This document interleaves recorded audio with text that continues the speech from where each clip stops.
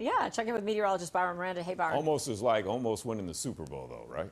That's True. You know what I'm saying? Almost just doesn't get it. So looking at it is beautiful, though. You guys are right. Looking outside right now, as Kirsten said, we've got some clouds, but things are going to clear out. Things are going to clear out. Our temperatures at this point, we got up to 69 to 72 degrees yesterday for the tri-state. And now we're talking about feeling 30 to 35 degrees colder at this hour. Norwood, in the Bronx, you're at 41. Williamsburg and Brooklyn, 44. If you're in Hell's Kitchen, you're also at around 43. North Bergen for New Jersey, you're 43. And Westchester, Tarrytown, 40 degrees. Winds are picking up today. That's why we've got a wind chill already, somewhere between the low 30s to mid 30s. This is definitely noticeable when you walk outside, right? Because you're going to be like, yesterday it was warm. Now we're feeling like we're in January. You are correct. It feels like January.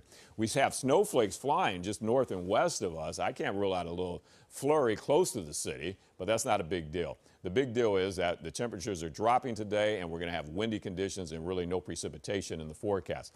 So story number 2 is dealing with those temperatures. Are we running above or below average? That's the question, right? So if you look at the calendar, I'll tell you right now, you can see that we've been below the average 10 times and above the average 8 times. So we're running, believe it or not, a little bit above average because we saw some real warm temperatures. For Central Park, almost a degree above average.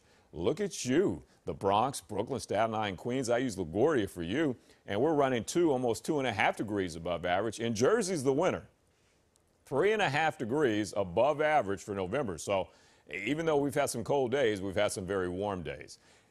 Winds picking up today, gusting up to 25 to 30 this afternoon. Look at I don't care about the air temperature. I care about what you're going to feel like walking around today. Yesterday you thought, oh, tomorrow I can go around in a t-shirt. Today you can't. 6 p.m. we'll feel like 36 degrees in Bel Air, Queens. In Brooklyn we'll be in Dumbo, 37. If you're in Jersey, we're going to feel like 35. East Meadows, Long Island, going to feel like 33. And it doesn't get much better because the winds, although will get lighter overnight into the morning hours, we still have cold air coming down from Canada. And our morning lows, we could actually hit freezing for the boroughs and freezing for Jersey. So that's 32 degrees. That's a lot colder than 72, right?